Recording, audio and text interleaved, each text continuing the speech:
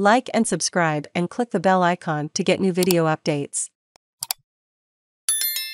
We are listening. Penny Wong extends olive branch to Pacific nations as China looms. Wong underlined that Australia understood climate change was real for the island nations, who would be among the first to be impacted by rising sea levels.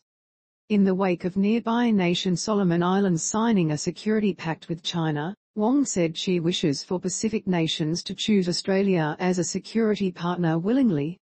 Our message to the Pacific is clear.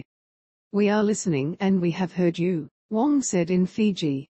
I am very pleased that so many Australians voted for stronger action on climate.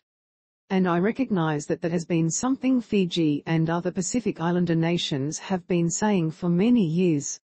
For you, climate change is not abstract. It is not a political argument. It is real. The implications of greater Chinese influence in the Pacific is not lost on other Western powers. Following Fiji's decision to join the Indo Pacific Economic Framework for Prosperity, IPEF, today, the White House issued a statement supporting an open Indo-Pacific region.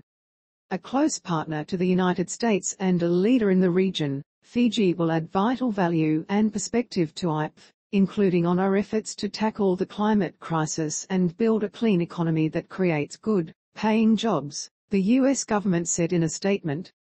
The future of the 21st century economy is going to be largely written in the Indo-Pacific, and IPEF will help to drive sustainable growth for all our economies. The United States thanks Prime Minister Bainimarama, and we look forward to deepening our partnership for the benefit of our countries, the Pacific Islands, and the Indo-Pacific.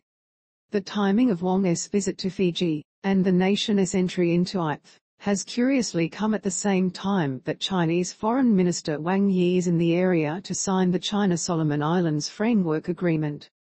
The Ministry of Foreign Affairs of the People's Republic of China released a tersely written statement about the visit, effectively arguing that any agreement between China and the Solomon Islands was the business of those two countries, and nobody else.